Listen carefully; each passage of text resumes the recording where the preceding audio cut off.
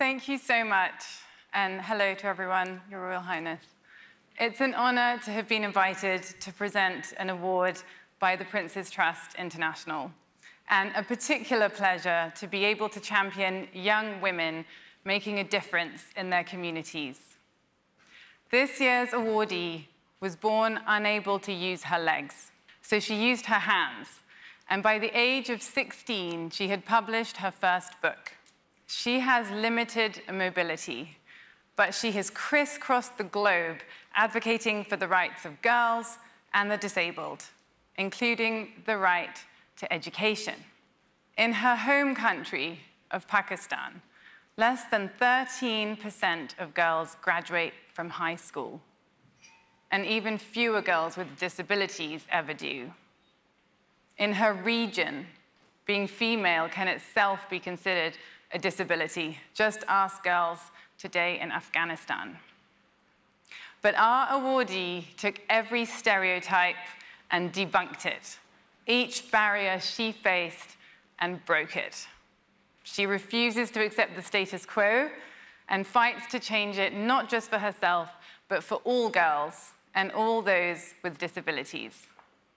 Her advocacy brings light to the darkest places, and I hope that after receiving this award, she will be able to shine even more brightly. Ladies and gentlemen, it's my great honor to introduce the first ever winner of the Women's Empowerment Award, Miss Tanzila Khan.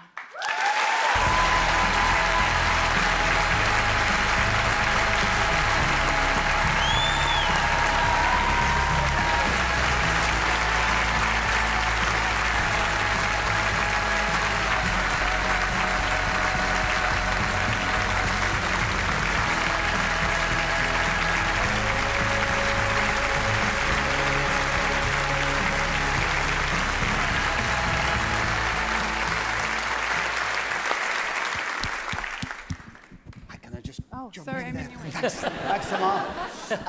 Tanzila, on top of all of your achievements, congratulations on this, by the way, you're also an amazing businesswoman. Tell us a bit about that. Assalamu alaikum, everyone. Now, when you live with a disability in this world, barriers are not unknown to you. From finding a space in the world to looking for accessible bathrooms, it's all part of the package. Sadly, I live in a world where menstrual health care is also seen as a barrier. And today, standing here, I feel that I have the support to say that something that should have been celebrated is unfortunately seen as a stigma today.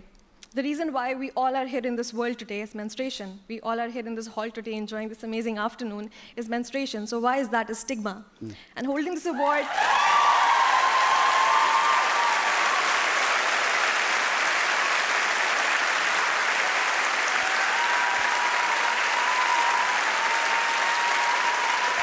So true.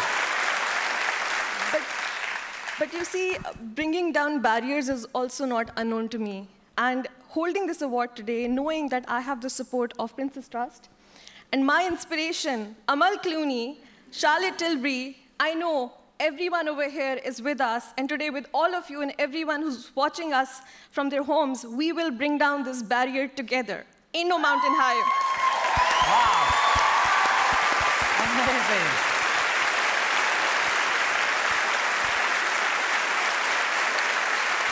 And Tanzila, if you would you tell us about also your business, Girly Things? Tell us. Yes. Girly Things is an initiative that was born out of my own experience. Even as a woman with disability, I thought I had it all. I was running around from meeting to meeting. I run many businesses, and we create value through inclusion. And then one day I started my menstrual cycle on the road. And that's when I realized something so basic to me is inaccessible, and that is access to a sanitary napkin.